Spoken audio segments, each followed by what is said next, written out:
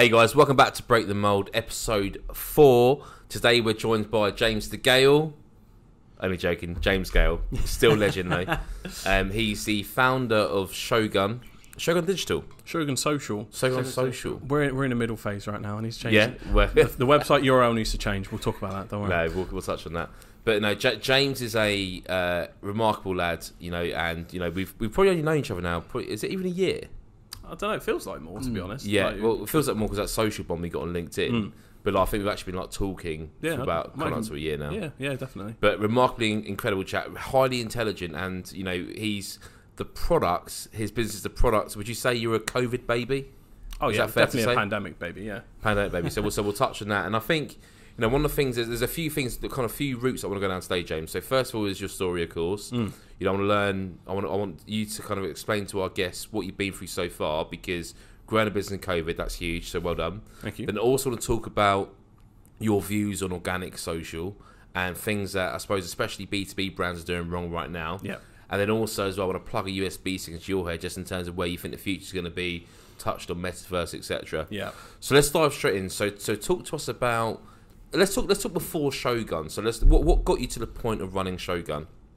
So I was in marketing 3 or 4 years before I started this anyway. Yeah. So I'd worked with brands like, can I name drop brands on here? Yes, you can. B&Q, HSBC, Samsung, stuff like that. So it was a mix between corporate, large scale, and then I worked with a lot of small and medium sized businesses. But at every stage, no matter who I work with or what campaign, no one's taking social seriously. And it was just boggling me because I'm opening up my phone and I'm looking at creators outperforming large-scale businesses at every stage who did it in their bloody bedroom. And I'm like, could we just tweak it a little bit and take it seriously? And then the last agency I was in, pandemic hit, working by myself. I'm in my room and I'm fuming because I don't do well with having to work in my house. So I'm just like, how dare I have to work in here? So I was just like, you know what? If I'm going to have to work from my house, I'm going to have to work for myself. Yeah. So I went on Fiverr, got clients off of there, enough to replace my salary, and then just quit straight away. No savings, no nothing, just went for it. And then, it evolved, started more as just a social media. Let's see how we can help you, both paid and organic. And then as it evolved, and as TikTok rose during the pandemic, and as authenticity rose, and people got sicker and sicker of corporateness everywhere, I realised that the gap was helping businesses bridge that gap and post more like creators and breaking into podcasting and TikTok and everything else, because that's what people are digesting. It just made no sense not to fill that gap because no other agency had done it thus far. Maybe there's some, but it would. In my research, I'm yet to discover one that does step for step what we do. So it went from me in my bedroom to now a team of 5 going on 6 a year and 7 months later. That's awesome. And so talk to me through then. So obviously you set up Fiverr, as in all your ads on there, etc. for jobs. At what point was it literally like, right, I'll wait till my income's been replaced from Fiverr, then I'll jump ship? Yeah, I had 4 clients, 200-300 quid each. Yeah. Done. So literally enough to live on. I'm going to take the jump. Mm-hmm. And when did you know that was the plan? Was Fiverr let's just make some side hustle peas? Yeah. Or what? No. Plan is a strong word, my friend. I'm more reluctant. I've always had this dream of running a creative agency anyway. Yeah. But it just kind of evolved into it, and I started seeing larger and larger scope, and I started seeing where we could sit in the market. And once I'd already found we had product market fit anyway, with just filling the gap, because even in virtual networking, I came across a lot of social consultants, but on specific platforms, especially like LinkedIn, there's plenty of people that can help you with that. But no one's fulfilling it because it's very hard to get clients involved in that sometimes. And I think it's because they'd run into the barrier of someone who wants to just get rid of their social and they don't value it. Whereas I took the hard stance of going, no, I really value this. It needs to be the first part of your strategy, not the last. And I will not work with you unless you value it. So that kind of rose and gave us a little specialist pocket to sit in. If you need to really go social first, you come to us. Yeah, and why do you think that is? Why do you think businesses just like to, or even individuals within businesses, just want to get socials just off their hands? And is it just something else that we can automate? Do you think it's business owner mindset where it's like, how much of the business can we automate and designate? It used to be a massive trend. Cast your eyes back before the pandemic. How many automation tools were out there, and how many were we using? Think of all the Zapier integrations, think of the HubSpot integrations, think of how marketing tried to be streamlined, and how marketing itself is being pushed as this one-stop shop. Robot can do it for you, get leads in the door, just pay money and things happen. right? People were so used to not putting any effort in that when people's attitudes changed in the pandemic, it left them on an island. Like the age of automation is ended and the age of authenticity is in. That's how I tend to phrase it, because we all know it. We're all sat there in our bedrooms on the same Zoom call that our CEO is. We are now level pegging. For me to interact with this ad that's clearly got no effort into it, do I? No. I can see straight through the corporateness, and TikTok is a big driver of that, because it is fundamentally, can I swear on here? Yeah. A fuck you platform. That's what it is. It is just that I don't care what I'm sick of being Instagram perfect. I don't care about what my nan's doing on Facebook. I'm just gonna have a laugh. Do you think some of that TikTok authenticity is starting to spill into the other platforms now? Or do you think they're just not changing? Every platform has had to, keyword pandemic, pivot. Every single one of them has had to change. So Instagram, Reels. Facebook, Reels. Pinterest, Watch tab.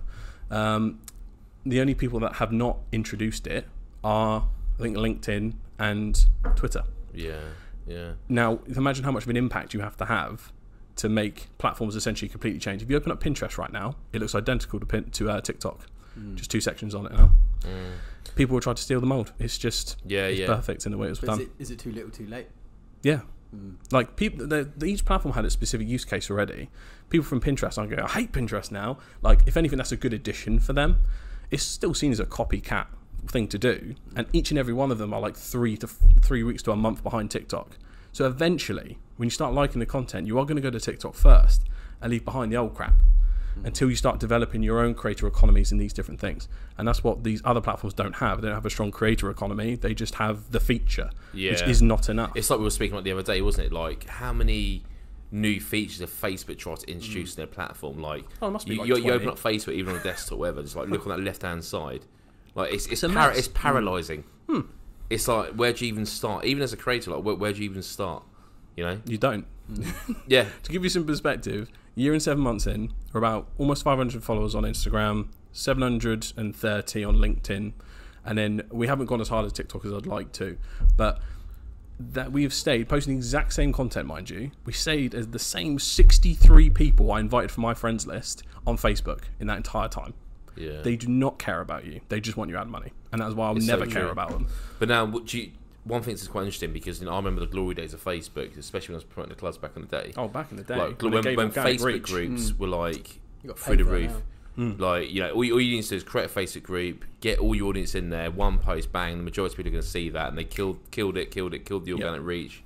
But like, do you think now that they'll bring back organic reach because people just naturally flock to these other platforms? We may see that with the introduction of Reels. So this is exactly how Instagram's counteracted it. Instagram got to an extreme plateau where you had to dedicate 2 to 3 hours of full engagement and create really engaging visual experiences to grow in any way, shape or form if you were B2B, right? If you weren't just a creator. But with the introduction of Reels, you now can have that really nice visual element of it, but also they give you reach to a new audience, because people on Instagram will find it that they could only ever get to the people that are already following them, and you had to go through some crazy algorithmic gymnastics to even hope to reach new people. And this is why the complicated hashtag strategies were a thing. So you had to get your full 30 and then put them in like priority and niche order, and make sure you had like your top 3 to 5 prioritized from an SEO point of view. They introduced alt text for images. You had to write and describe each one.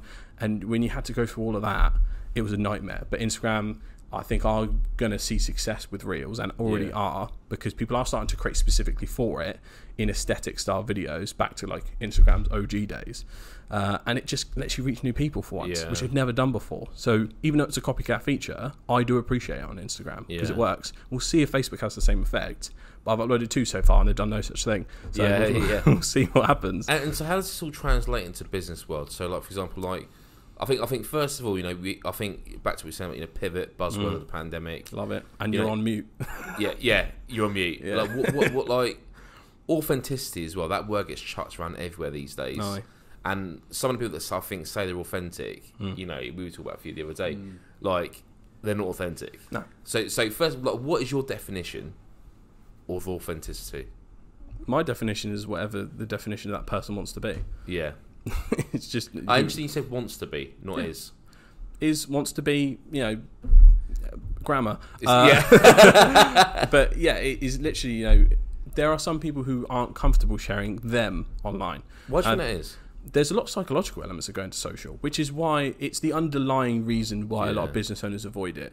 I think a lot of business owners have the dream of being the rich CEO that no one's ever seen before. They can enjoy their wealth without getting in people's face. Like, I think a lot of people's worst nightmare is ending up like Elon. Like, even if you offered me Elon's position in life, I'm not sure I'd take it, because it's just horrendous how much he's in the public eye, right? So I think a lot of people have that stress around it. There's a lot of psychological issues, wherever your background is. You know, when you start to post on social, put yourself out there, you're putting yourself at risk. And, you know, Stephen Bartlett said it many times, you have to risk someone calling you CUNT if you want to succeed. And, you know, for me, I was just like, I'm going to do what others won't to succeed, because I'm just an absolute madman. But, you know, you don't have to take that path. There are other ways you can use social media and be yourself in different ways. So I often tell people, like, if you don't want to put yourself out there, express yourself in visuals, express yourself with the written word. But if you're going to do it consistently and do it often and do it well. Which then when you're thinking about writing blogs that often, you're like, oh, bloody hell. Because organically speaking, that's not what these platforms want right now. And that's the tricky part. You kind of have to bend your will slightly to the platform while somehow still being yourself. So it is hard to do, but it is entirely possible. Yeah. Where do you want to take Shogun? I want us to be the largest native social media agency in the UK. So if you're thinking of building a real community, or like a real creator-focused, social-first brand, you come to us. And we help you get in the trenches and make your day-to-day stuff. That's what I want us to be. I want us to be that go-to brand. And then eventually build off of sub-brands. So there'll be Shogun Paid if you do need ad campaigns that build off of a strong organic foundation. Because a lot of brands don't have that, where your ads will perform 10 times better if they have a strong organic foundation, because people already like you, they already care. When they see an ad, it's not an ad, it's, oh, those guys again. That perception needs to change. So eventually I'd like to build out different sections and just see how it goes. And in another part of the business called Shogun Creators, which I want to build a entire list of people that want to be creators full time but don't have a following, and they want to be creators for a living, and find the brands that are starving to have a face to their business because they aren't comfortable putting themselves out there, and match the two together. They can agree a cost and just work. Create that stuff every single day and build a parasocial bond between that brand and that person. And that person doesn't have to work a corporate 9 to 5 to live. That's eventually. I don't know if this is controversial, but like, do you think there's a bit of a generational thing at play here when it comes to authentic content? Because, for example, like, you know, and this is generally a stereotype, which is more for just to kind of spark discussion, but like, I think when we first came into business, even in the last kind of like 5-6 years, and maybe even before that, like, there was a perception of like, this is your work self, this is your work self. So it's almost like the authentic way is actually what you like at home. That's your authenticity, because you're not trying to be anyone, you're not trying to play a character. And then you come to work and you put on the work mask, and we almost like leave our emotions at home. We're very robotic, etc. But what I've found is, even those that I think who kind of position themselves and say they are authentic online, let's say they're posting like LinkedIn videos, for example, like, you can still see they can't drop the barrier. They can't drop the mask, you know. And no matter how much you say, like, look, just relax. It's like, so my name's Tom from XYZ company, and we help clients. It's like, it takes ridiculous practice. But is it practice, or is it just like making a decision that I'm going to be who I am at home here? Kind of, because your delivery matters. It's like when you're making social content, especially if it's sit down, just me in front of camera, that's extremely difficult to set up compared to a setup like this. This is why any first client who wants to get into video, I'm like, you start podcasting first, because it warms you up, it gets you into a conversation, gets you into a flow, and it doesn't paralyze you when you look down that lens. It's a bit like a gun, to be honest with you. It's a bit like, even I forget everything I've ever known when I look down the camera, and I was like, what was this video on again? For sure. So it's just a natural part of creating content, and this is why you have to find your voice in how you do things. Even if it starts without video, make audiograms, make those little snippets, but just put the value that you know will help out there and communicate in a way you'd communicate to your friends. Generational things will play into it. Like, I always think of it as the work mask came about because it was a necessity.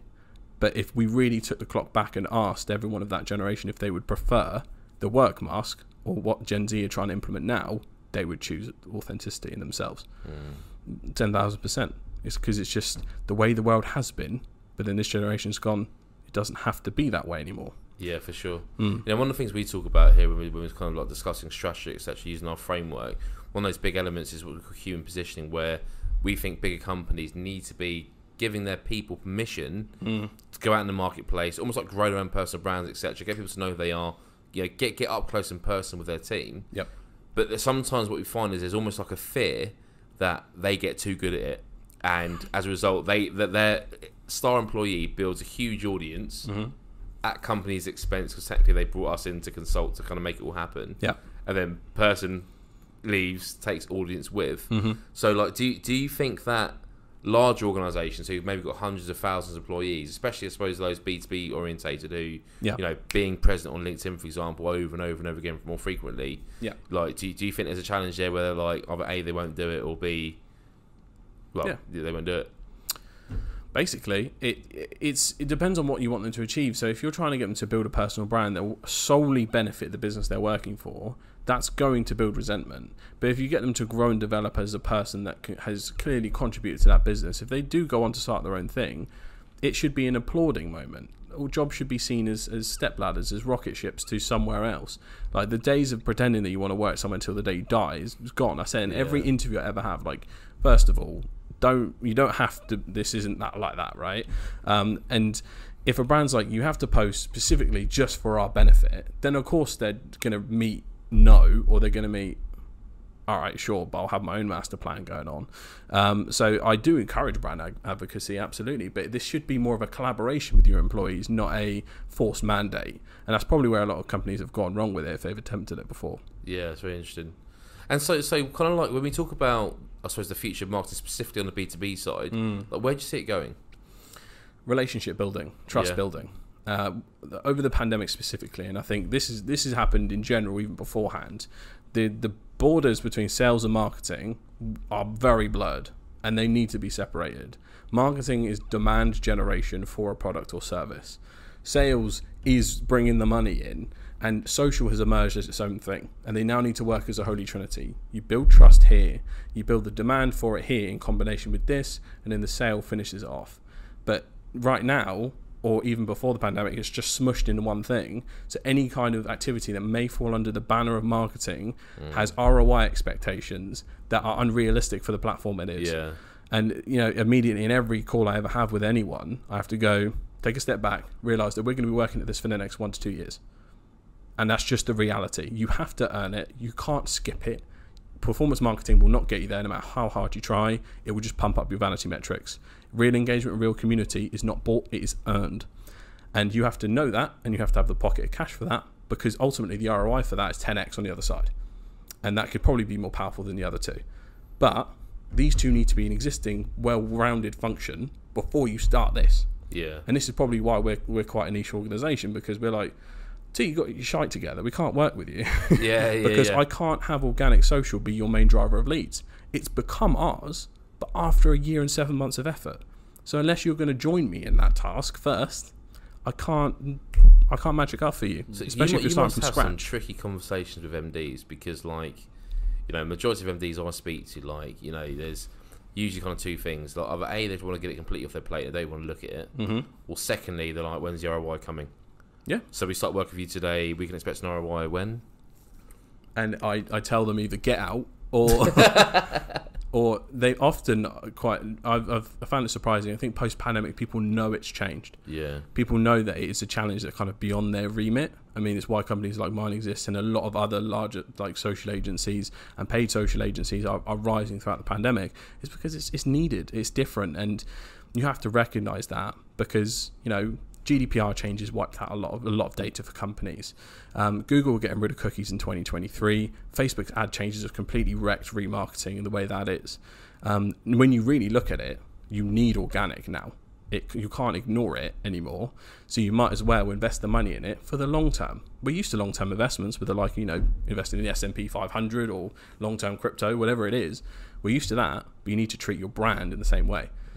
I don't know why it's not mixed in with brand building more often, but it is. For me, it's the most important element of brand building, because that's the everyday fight in those DMs and those comments every day, because people see you putting in the effort. Yeah. If you post once a week, people tell you don't care. Yeah. If you've still got Adobe stock written in the bottom left of your image, you don't care. And I love when I see that. Yeah, and or even they like try to fade out the watermark. It's like, come on, I see that. Or put their logo on top of it. Or you hear like a video in the back. You hear Audio Jungle. sort of start a mixtape. Maybach music. Yeah. So it's just the way it is. And, you know, a lot of MDs have accepted that challenge and they know it's about building the brand. So if you come to us for direct ROI, I will send you to a lovely company like yourselves or someone else. But if you're looking for real long-term a relationship with an audience, and don't think of them as customers, think audience, then that's where we step in. Yeah. And what about companies though, for example, like, do you think every sector has an opportunity in organic social? Mostly. Because, for example, let's say, I suppose random examples, like we were speaking to like I think it's like glass recycling engineers, whatever that means. Yep. And the people that they were targeting were A, worldwide, but B, could only be found. They're not. It wasn't really like a social media kind of. Same way to describe it. Like you can't find these people on LinkedIn. You can't really find these people on social. So, for example, if you know who you're targeting, but you don't know what platforms they're on, like how do you get in front of them on an organic social kind of perspective without having to default to the old traditional methods where it's like prospecting on the phone or direct mail campaigns and all that kind of stuff? Yeah. Again, you need that function to reach very specific people like that, but then you need to start making content that doesn't go out to find people, it attracts. And this is where you go, listen, my customer profile is 60-year-old male, he like lives in a nice house, quite reclusive, doesn't believe in social too much, but he'll probably have a Facebook and he'll probably have a LinkedIn. Okay, cool. What do they find entertaining, inspirational, educational? And how can we then slip ourselves into that niche? Like that is how we should be thinking of it, and then just attracting them in ways that we wouldn't think possible. That's what so for me, when I hear that, we'd be forced to like fall to Facebook and bloody start putting some money into it, right? Because like back we were saying, like how hard it is to grow organically on Facebook. It's a nightmare. Yeah, and they sort themselves out with these reels. It's very hard, and that part will take a long time. You're going to need to have the marketing still doing its work, but then when they do find you and they do discover you and they're trying to consume more of you, figure out if they can trust you, that's where social media comes in a big way. Because I think often, especially in marketing, that website has been put at the top of that list to go CRO, UX this is where all the nurturing and conversion happens. It's like, no, if this is, especially if it's a high level B2B service, cost or anything else, I'm snooping everything about you before I make a move. How many touch points can you get in the social side to actually go, man, this company's about it. Like, this is the only glass specialist company I know of that's putting in this effort. And think of that as, if it's a specialist, like I can't even think of them being on social, that could be your largest opportunity to be on social because it's unclaimed territory. And when I think about some of the biggest opportunities we've had in our business, it's all from when we've been on the ball with posting. On the ball. Like we've had, you know, clients that we work with who didn't realise we were connected with them for a long time. Never liked anything, never commented on anything.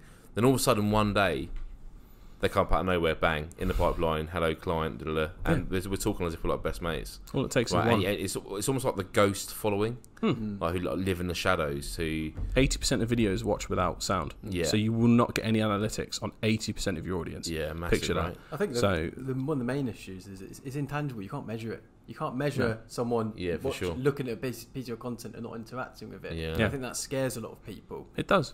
But ultimately, you're missing out on all of it anyway because you're not doing anything. Yeah, exactly. So you know, and I think sometimes the hard thing to, like, I suppose, communicate and maybe educate our clients on is like, this is not an overnight gig. Like the analogy we use is like, for example, like we all that organic social piece, like for me, falls in that long-term marketing growth, right? This is stuff that will give the results tomorrow or in the future.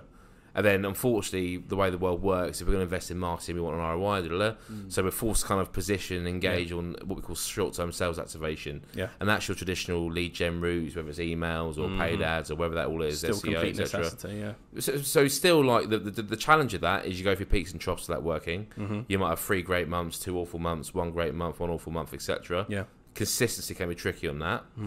You know, but then also it's like it's almost like you need to perform so well with the short-term sales activation activities to get, it's almost like you're chasing your tail with that long-term marketing growth stuff kicking in. Because it's almost like if you can get to that place where short-term marketing growth, short-term sales activation marries up with the activity of long-term growth, that's when you hit the holy grail and you got a client for life. You have me? Yeah, absolutely. And I think any business that's large-scale at the moment has done it that way.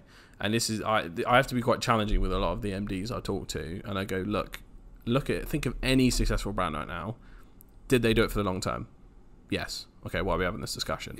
So true. If you want to be there, you have to make the sacrifices in investment, and it comes back to the whole sales and marketing are too much merged. We need to separate them slightly to give realistic timeframes for agencies. It's so true. Because ads and short-term activation is not as easy as it used to be because of how often things are changing, and people, especially if you've had a bad experience with an agency before, your expectations of the next one are so high that it's going to be impossible, and you'll see them like, I've talked to like 4 agencies before and they couldn't get the job done. I immediately want to hang up. I'm like, there's no way I'm going to be able to do anything. It's so true. It's like, they're absolutely right. It's a red flag because if they've worked with 4 other agencies, there's only 1 or 2 things could have happened. Either they were incredibly unlucky and came across the 4 worst agencies in the country, or B, or they might be the issue, or that their marketing head or the screws just aren't like.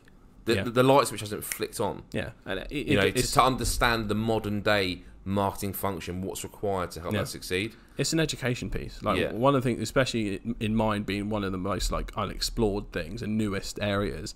Especially when I'm talking to large corporate teams, I'm starting with, before I've even I may have done a proposal or initial conversation about, look, let me come in and do a training session for your entire team. And we spend an hour going through what is social now and let you see the gaps, but bring in every stakeholder that may not agree with it yet and let them see the light first.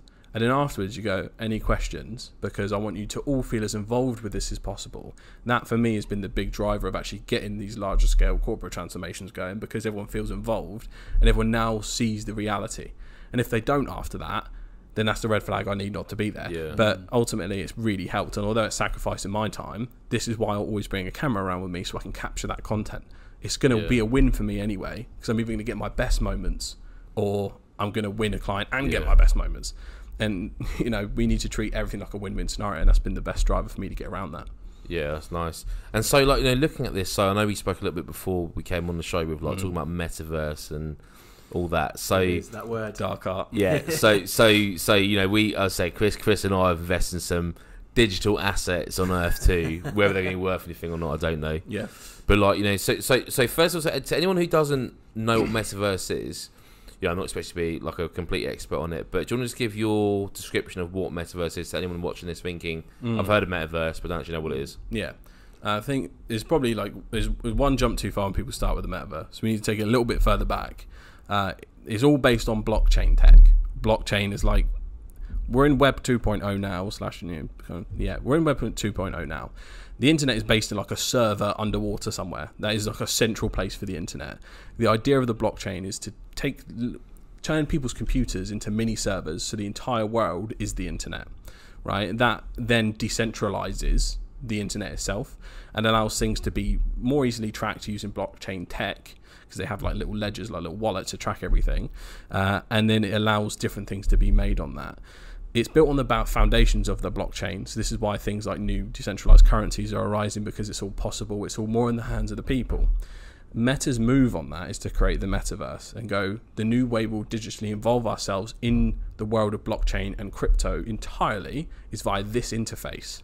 That's what they're trying to do. So anyone who's read Ready Player One, that's exactly what they're trying to do, which is very dystopian and very scary to me, because that literally means Mark Zuckerberg owns the internet.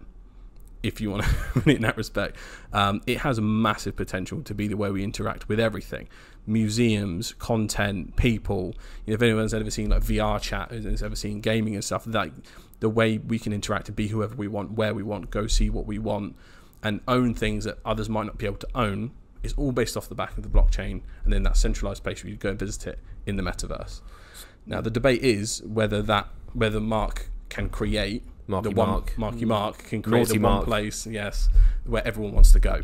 Yeah. And can he get the tech in enough people's hands for it to be usable? Yeah. So imagine you're going to need a headset for it. So how many people are going to buy a £300 headset for something that may or may not take off? Yeah. That's the challenge. I think what will happen is obviously with, how does Facebook make the money, right? Paid ads. So that's where all the money's going. They're going to create so much ad revenue opportunity in that platform that they'll be giving away the headsets for free. Yeah. Cyberpunk. Mass usage. Yeah. Cyberpunk, Blade Runner, Ready Player One is the metaverse. Yeah. As scary and dystopian as it is, they will be selling ad space on anything. Basically, they're trying to sell people's visuals, field of view, to ad space. So let's look at the positives and negatives to that, because I mean, I can already I've got a list of negatives in my head, which probably actually outweigh the positives. I'm being completely honest. Yeah. But what are the positives to metaverse in your view? New digital human experiences. Yeah. It's gonna unlock stuff that we can never think of and experience, things we'll never get to experience in our entire life, and give it to people that may not have ever had the funds to ride the waves in Hawaii, go swim with the dolphins.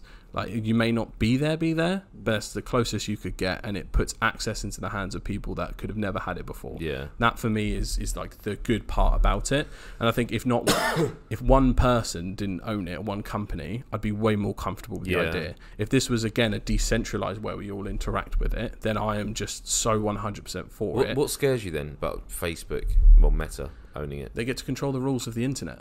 The entire Web 3.0 revolution / fourth industrial revolution, they own it.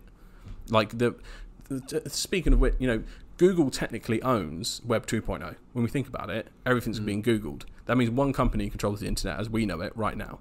I mean, it's not technically. I'm not sure we're ever going to get away from it when I really think about it, and I have a little dawn moment here. But it's. Have you not used Ask Jeeves? I haven't heard that in years. I'm joking. Does that even still exist? Yeah, it must do. I think it got bought up by Yahoo or something. What, Ask? Yeah, was it ask.com? Yeah, Ask Jeeves. They've all been bought up. If Ask Jeeves or Yahoo appears in my browser, I'm like, I've got a virus. yeah. What a shame, right? But yeah, I mean... Or Bing. Yeah, Bing. To be fair, Bing, B2B service providers, don't sleep on Bing. You can get a much cheaper cost per click via Bing. Yeah, huge. So, because it's everyone's default browser in corporate places. Yeah. So don't sleep on it. But yeah, it's a scary thing. It has so much potential, and I just want it to be used in the way it was intended, with decentralized tech and blockchain, because the idea is you can check anyone's activity, what anyone's ever bought, and it's truly open and honest. But I don't think that's the way it will go. It's almost like we're working so hard to decentralize everything. Facebook's coming in and trying to centralize it. Yeah. I mean, we've been scarred already once with Facebook, like the actual platform. Look what happened with that. Yeah. They spread it out for free, and then they start restricting everyone. And maybe that's what we're going to do in the metaverse. Possibly. That's entirely in their hands. That's the thing, because Facebook, I really do think Zucks started Facebook with good intentions. Maybe I still believe that Facebook as a social machine, I think it's outgrown him. I think it's outgrown itself in what it kind of means to the entire world. I think no one could have seen it coming, and that's why no matter what tiny microcosm thing they do has extreme ripple effects in the entire world. Any new feature, any slight update, any delay, and that time it shut down, oh my god, the marketing world went nuts. It is one of the lifebloods of the internet as we know it today. And no one really saw that coming, but we have to adapt and live with that. And it's done a lot of good still. Think about how many people know and are connected with others and have just had positive experiences by the fact that Facebook exists. I can never take that away from them. And obviously I was an avid Facebook user at some point, but I don't like it when it's clear that someone's objectives are somewhere else and they're like, this is a pure profit-making machine for what our next thing is to own the interwebs. But it's like for me, it's like the whole Cambridge Analytica scandal, right? Like, forgot about that. Yeah. Like that was almost like the turning point where when you start to influence people's decision making based on thousands and thousands of data points on what you're what decisions you're likely to make based on content that's put in front of you, based on demographics, psychographics, likely upbringing, likely political party, likely all this, that, and the other. It almost becomes like a very dangerous place of manipulation, right? Isn't that Google Ads right now? Yeah, and many other ad platforms as well. Think of large media corporations that have all the companies you didn't expect them to own under one banner. All those analytics are theirs to do with what they wish. And I think it's an unescapable reality of the world we're in now anyway. It's just silent. We can't see it, although a fun exercise is whenever you actually go to Google permission, see how many cookies you have agreed to and how many people are tracking you for what ways. That's a bit scary. But, at the end of the day, I'm not reading all the T's and C's. Neither anyone else. Exactly. And if we're the ones not reading the T's and C's, for sure. We've sold our soul to get convenience. And I think that's just going to be the way the world is. There's no point fighting it at this point. But there are positives to that, I think. What do you think are the worst parts of metaverse? Or what can you foresee being the biggest negatives? I think the overall control and ad space thing is going to be, the fact that they're already trying to figure out how they can sell people's visual fields in this platform is wild to me. The current misuse of the NFT market right now and digital wearables and digital assets, there's so many pump and dump schemes right now that is so unsafe. But also, you have to really, really, really do your research and not trust influencers on the matter. Jake Paul's in a massive lawsuit right now for the amount he's done. Hundreds of millions. Yeah, he's just scammed out of people. Really? I think Safe Moon's one of his biggest ones. But it can be used for such good and in such evil. It's the Wild West right now because it's completely unregulated. But as soon as it is regulated, it takes away the whole decentralized thing.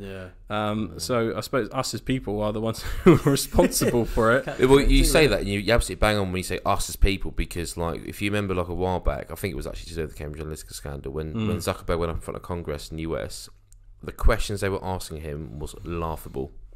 It was laughable. But then don't forget, the people that were asking him the questions are the lawmakers, the ones who create policies, regulations, regulate industries. Current Parliament's law, they're not ready. But the problem is they don't understand. No. So it's almost like you need a generation that understand it, A, but B, have grown up in it and understand the intricacies of all of it. At least have them prep them before they do stuff like that. Yeah, some of the questions, mate, were like... For older generations, I'm finding the reluctance to learn really boggling. Yeah. When it comes to tech, just because, I think anything 50 and over is a stereotype, there just becomes a point where they go, I've had enough of learning. It's like, did you learn to drive? Yeah, then you can learn how to use Facebook. There's people who are 100 years old on their iPad right now. True. Or there's people who refuse to open a bank account. It's true. I can't get my head around it, and it's an individualistic It's a mindset thing. It's a mindset thing. For my dad, for example, he still has... Have you seen my dad's phone? On his little side pocket. Yeah. He's got this Nokia... the phone's £10, right? Yeah. It's got Snake on it. Now, Big up Snake. But Snake in colour. Oh, okay. Mate, that's naughty. Okay. And when I say to and he literally carries it like a pouch around with him, right? And I'm like, and my dad rings me. He'll always, and don't get me wrong, I still respect the phone call, of course. Yeah. But sometimes I'm like, Dad, look, but he goes, oh, you never answer my call. I'm like, Dad, but sometimes I'm busy. Can you WhatsApp me? But Send me a voice note. Yeah. But then I remember he hasn't got WhatsApp, so he's finally got a tablet, but he only will use that tablet in the evenings. But when I talk, as far as my dad's text goes, he's blown away that this little £10 phone has an FM radio on it. He's blown away. So basically what I think I'm trying to say with that is he's 65, but then I do know 65-year-olds, 6-year-olds who are actually pretty awesome at tech. Yeah, because sometimes it can be for wholesome reasons, right? So you can have a wholesome individual that does not want to learn about tech. Yeah. You have the right to not want to mess around with tech. It's a scary world anyway. Just don't worry about it. But the people who are in charge of our daily lives need to not have this refusal to learn. That's what scares me the most, because I'm never actually going to respect whoever it is on the other end being an absolute wally, asking stupid questions. I'm like, I could run the country better than you. Yeah, it's like that needs to be regulated at the highest level. If you look like you're going to croak any minute, I need you off that stand, and I need someone else. So true. I need someone else who's in. There should be age limits on politics. I think the funniest question I heard in that Congress system was, so Mark, how does Facebook make money if your users don't pay to be on there? And the glasses came down. Are you some sort of con artist? Yeah. And then Mark looks around. He's like, rerun ads. I reckon. And I'm just there you can't believe it. These are the top bloody US Congress people trying to regulate a sector they just don't understand. You could have looked like I'm in a book and found out. You could have found out the old school way. Yeah. It's just clear they don't care. And, that'll make me not care about anything they do. But then again, that's the States. I'm not sure we've been as obviously bad, but I think there still is a big gap when it comes to understanding the new worlds of tech and how to make people safe especially via the NFTs and crypto. But I still think crypto has one of the potentials to kind of free us all really in that regard, especially when we see what can happen to economies and petrol prices when old people start wars. Looking at you, Putin. So it is what it is. Yeah, and let's talk B2B marketing quick. In the metaverse, any predictions on how that might look? I think the metaverse will take longer to get to the point of use than people think it will, purely because of technological availability. Unless they can find a way to make people interact with it with their phones right now in a 2D interface and start them somewhere. Because if I ask 90% of people and anyone at home, go on the metaverse right now, how do you do it? Yeah, exactly. I don't know. It's like, but if I got the Oculus headset, I'm sure Facebook can then give me the access. So that access to technology is going to be massive. So that's going to take a long time to make the tech good enough and cheap enough for mass adoption.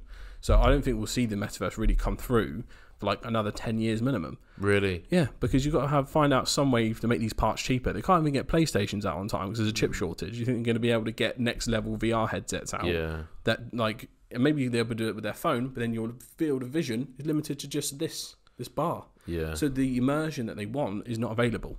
So that's the hard thing that Facebook are going to have to master. Do you think there'll come a time when, like, obviously I know obviously Facebook's kind of they're really hedging their bets on metaverse, right? You can see that. But like, do you think there'll come a time when Facebook, because they just absolutely destroyed the platform, becomes so broken that people like just leave and just don't? Because once again, if that already happening. Yeah, because if that drops and drops and drops and drops and drops, at some point they'll have to charge maybe to use the platform. That'll be the day, which will be game over. Yeah. Because there's like everyone's just flocking away, right? And they better make sure they buy other platforms that are doing it well and don't tank them, because that's what they have been doing. That's why they secured WhatsApp and Instagram, because they already know that Facebook is now MySpace and Instagram is now Facebook. So they've got to figure out the next step. And the rise of TikTok has been such an unprecedented competitor for them. I don't think they know what to do with it. It's almost accelerated their timelines, what they have to do with the metaverse expansion, and I don't think they'll have the time to do it personally. I think we'll see a period where like Facebook usage almost disappears for like 5 years, and then the metaverse thing is what will come out. But again, it still has its use cases. It still has loads of users. But if you looked at those 2-point-something billion users, I guarantee you, not even a quarter of them are active. I think there's just a lot of people that just have it. And even Instagram's getting to that stage, is hitting a top level of maturity, whereas TikTok has reached its first stride and is past its first golden age, which anyone that needs to start a TikTok account, do it like yesterday, because it just needs to happen. And the easiest way to describe it, if you've never downloaded it, it's Twitter for the spoken word. There you go. Now just tweet stuff with your mouth, and that's how you use TikTok. So yeah, I like that. So let's zoom out a little bit. So obviously, I know we've been living in, like, we talk a lot of marketing platforms, etc. What's coming? So I want to talk about James Gayle, the business owner. Okay. Who, this guy? So first of all, like, starting out in COVID, difficult decision, I suppose, or was it really? Because you replace your income, but like thinking, is this going to last? What's life like? So for anyone watching this who might have the same enthusiasm and passion for social as you do, and would love to start their own gig, like, what's it actually like? Because I think one of the things that, especially on Instagram, and it's what you were saying about the whole Instagram look, having to look perfect all the time, especially when it comes to when you start falling into that algorithm, when you go on your search previews, like all you can see is bloody CEOs, Rolexes, Lamborghinis and stuff. Like, what's it actually like a day in the life of James Gayle? Very stressful, not going to lie. We're still at a startup-like stage where we're evolving, we're learning and developing new processes, we're training people for different positions. It's something where you're never ready to be as the CEO type person. You're never really ready to do it. It's like having a baby. It's like anytime you even think of taking a step back, it tries to off itself. So you're like, let me get that back. That's kind of the reality. Not to put people off, but the realities of it. But I think the reality is important. It's not about putting people off. It's like, because I do worry that there's too much of an image these days. We promote success a lot, but no one promotes like what you have to go to get there. Like, me and Chris, to be honest, and for years we didn't pay ourselves. Then when we did, it was like, what, 200 quid a month? Long slog.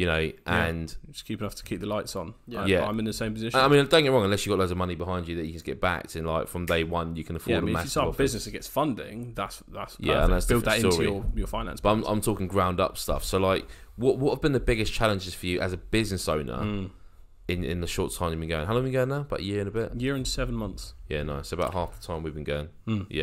So the biggest challenges for me is one, learning how to do anything HR, bringing people on, and just how... I know we had a few calls, didn't we? Yeah.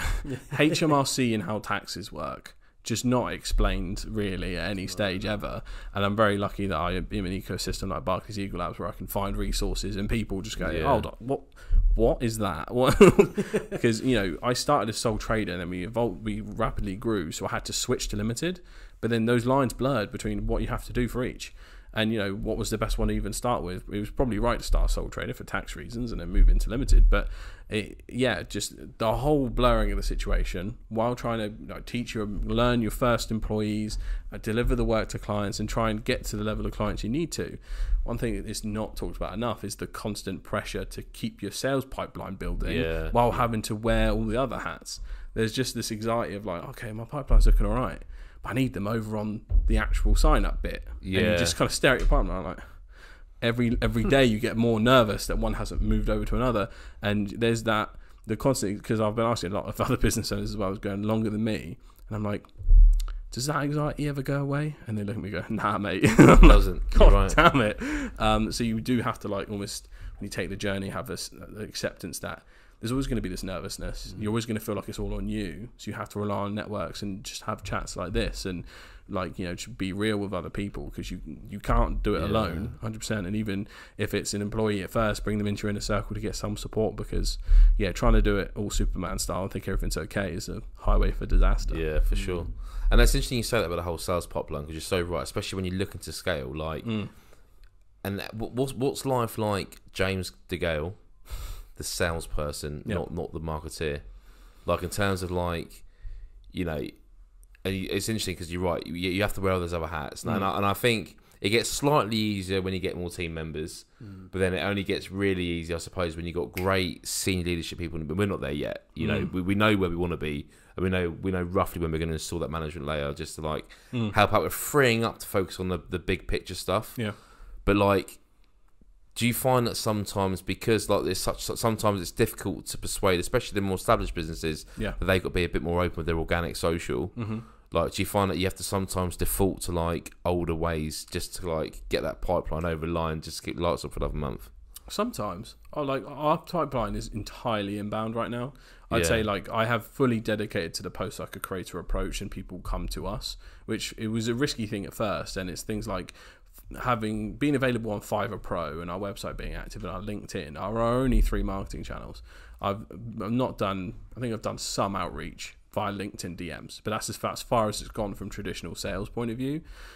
So it has worked. It's just, it takes longer, and I've been kicking it old school a lot more with relationship building, because I want to work with large scale corporates, public sector, things like that, because they're the ones in the most need to do this. And they're the ones I can speak the language of, and go, look, I know this is scary, but look what we've done for X. And you know full well, just from what's in your pocket, it's true. And I just need to unlock that for you, because there's no one else has been there to help you with this. That's what I'm trying to do. So sometimes I'm building relationships 4, 5, 6 months of just being there as a resource to help, and then eventually they go, we've got something for you. That's how I started working with the council.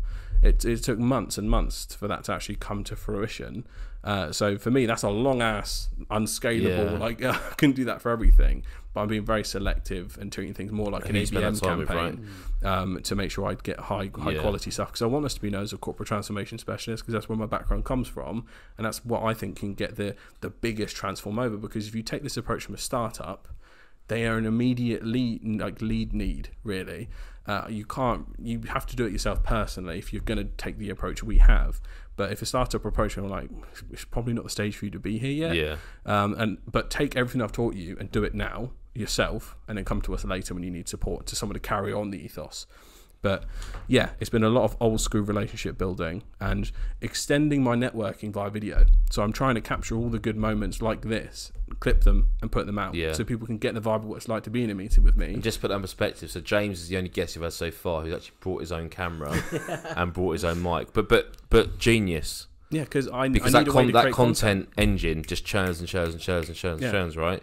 Yeah, it wasn't even my idea. I found it off of TikTok. There's a creator called JT Barrett that does something similar, but he focuses on helping people become creators and then teaches them how to get deals from brands. And he was just putting his phone up there and recording his Zoom sessions with some of his clients. I thought it was bloody genius. And, still like an artist. It's just the way it has to be done. Yeah. And again, the US guys are killing it on TikTok, but the UK market is still very much unclaimed. And I need to go hard and double down on it. But it's when you wear so many hats, you have to prioritize things. You're right. And so if you could jump in a time machine, then fly back a year, 7 months down back, back in time when literally like where days are. What would you tap yourself on the shoulder and say to yourself back then? And I'm not talking about regrets, really. I'm just talking about is there things that you'd like say, just don't do that bit. I'd say the things like do fucking more of that. Yeah, I'd probably say do more content. I think double down on TikTok earlier on in lockdown 1. That and use that as the main driver instead of LinkedIn. So I kicked old school and went, you know what, I'm probably going to get more of a direct ROI out of LinkedIn than I am TikTok. And now end up being the person that talks about TikTok all the time. I wish my TikTok following was larger, but then again, I'm only posting to it like once a week right now because I don't take my own advice. So it is that, and then also probably try and find a co-founder. I must admit, it's stressful having to do this yourself. Yeah, it is. It's really hard. And I admire you that, and this is why I always say to you, like, you can just call us whenever because. Like I think me and Chris are very lucky in the sense that we've got. This sounds so like, but we got each other. It's like when you just hate a couple that are getting on really well. It is, and it is like, and in a weird way, I don't know how this comes across, but it is a bit like a relationship, right? You do have to work at it, and like seriously, so it's coming across. Clip that. but like one thing we always one thing I've seen other business partnerships and we've seen some really rocky ones. But one thing I love about me and Chris is like, if there's anything that's on my mind or on his mind, the rule is just say it. Yeah. No matter how offensive you might think it's coming across, you need an outlet. You do. And sometimes it's about each other. Like there's been times when Chris has really got my nose about something. I've said that to him. Same with him. Yeah. But then it's great. You have your like. We've never had an argument really, have we? You need to treat a business relationship like you would the other half, You need to that building up. If you don't talk about things, and as Josh said, I'll say you're more thorough than me though. Yeah, I definitely am. I've seen times I've seen him walk out of the office. I'm like, he's pissed off at that. He'll come back. They always do. But you laugh like 10 minutes later. It's like, right, can I go co-op? But it's that whole, you've got to treat it like a relationship. You've got to, you kind of got to have that communication, and you've got to be able to talk out problems.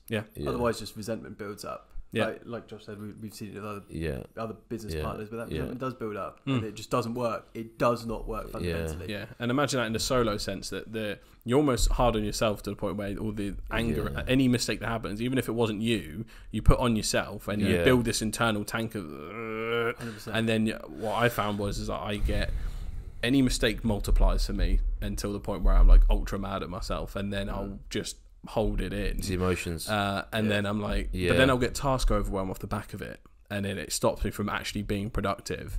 And I'm like, oh, Christ. So I need to figure out a way to exercise that. And I need that. I'm lucky you also need like a genuine support network who have your best interests at heart. Yeah, and something like I've always wanted more than a support network because most of the time like, I can talk to someone, but they can't help me. Yeah, mate, I know. And that is the main thing. I know You're the like, oh my god, feeling. I've got this huge problem. All I need is one thing. The challenge is the bigger your business gets, everyone will listen to you, mate. You're a nice guy. Anyone will give you a shoulder to cry on. Yeah. But the problem is like, all right, who can I open this all up to, and they can actually come back and give me great advice. Because the bigger your business gets, that pool of people, whether it's family, friends, gets smaller and smaller and smaller because unfortunately they haven't done what you're doing, and they're not on the journey you're on. Yeah, you have to make. So it's almost like you've got to find new people to like have that bond with. Like we're quite lucky, I think. We've got 3 or 4 highly successful people that we know who we'd also count as a friend, and they're very down to earth as well. Yeah. So you can have that genuine, but I think that's what you need as you get bigger, if that makes sense. Yeah, and you have to create it in other ways. So weirdly enough, early days, specifically when I was just in my bedroom, I'd have to build up parasocial bonds with like people who knew what they were doing that I could learn from. So Stephen Bartlett, like the guy that runs Refine Labs, his name escapes me, like Chris something. I was like, okay, how many people can I learn from and feel like they're like my mentor or something? It's and then true. Eventually find mentors, and this is why Eagle Labs are so important. Who was I obsessed with? Grant Cardone. Be obsessed or be average. Be obsessed, be average. 10x rule, sell or be sold. Yeah. Don't get me wrong. I do not use any Grant Cardone sales methodology because I think it's so 80s. Oh, it is. Yeah, sign here and here. He's corny, but when you need him in moments of motivation, he's there. Like, but I think I listened to the closer's guide to something. It's like 100 closes, and it's basically how to deal with objections and rebuttals. Yeah. One of them was, prospect says, I can't afford it. Yeah. Yeah, just do it anyway. Yeah. And I'm like, well, okay, let's see how we translate this. And I was like, right, so imagine I'm selling to James. James says, Josh, I can't afford it. And I'm just like, just do it anyway.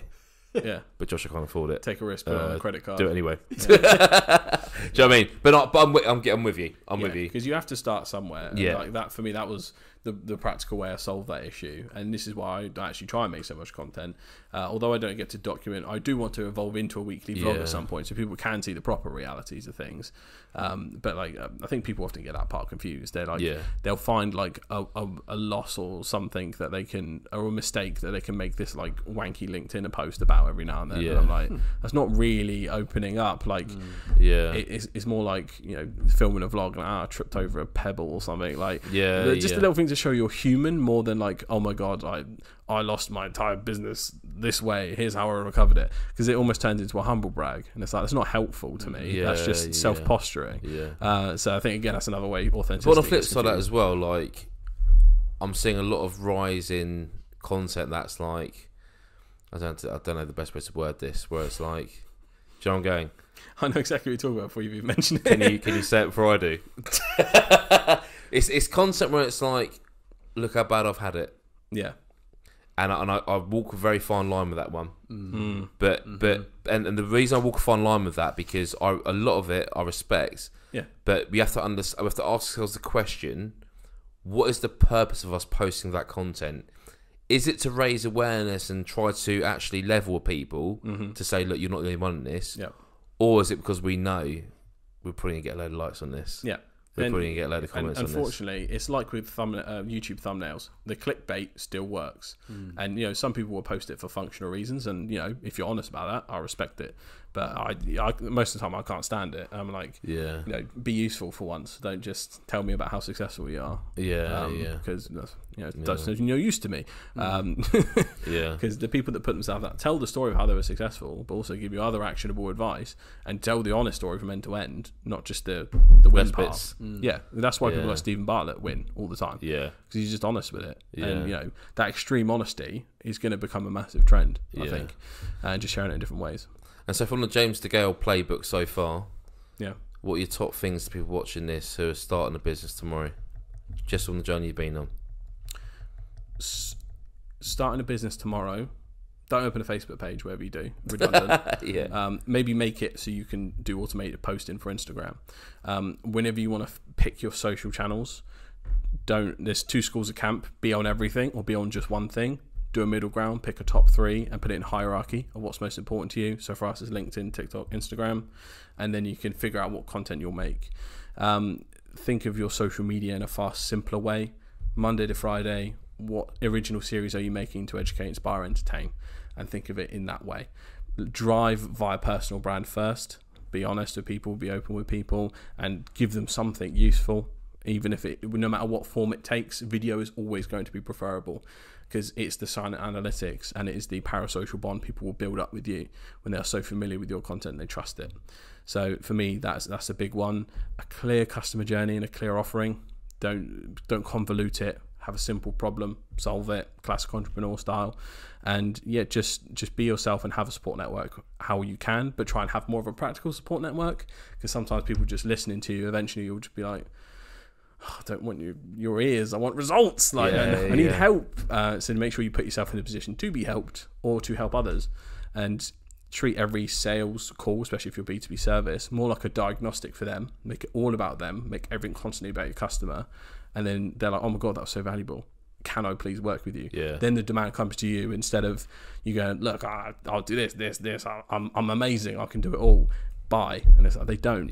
But when you completely blow their mind with potential knowledge and the potential of their brand and what it could be, that is when they go, oh my god, this has to be the company. So be yourself and learn to communicate. For me, I think the reason we've gotten so far so quickly is this. I think I can't communicate via the written word. I'm naff at school, always was. Classic entrepreneur story, right? But my ability to talk on camera has helped me massively, I think. So anyone that can, must. So that would probably be my end-to-end. Love that. So guys, look, some fire in the booth right there. So guys, look, episode 4, Break the Mould. James, Gayle, it's been an absolute pleasure having you on the show. Thank you. There's been lots of gems there, and you know, like all the reason we run this podcast is this is not aimed at, I suppose, really established business owners. We're calling out to the young hustlers out there who are trying to break in. That's what it's all about, and this is why we bring in some people who are starting to, either they're well along that journey or they're just starting out and they're seeing some success. But even with James and that brain of his, you can see already kind of where he's going to be going. So, James, thank you for your time. Thank you, guys. Appreciate it. Pleasure to see you, mate. Appreciate you. And I'll see you soon. Cheers, thanks, guys.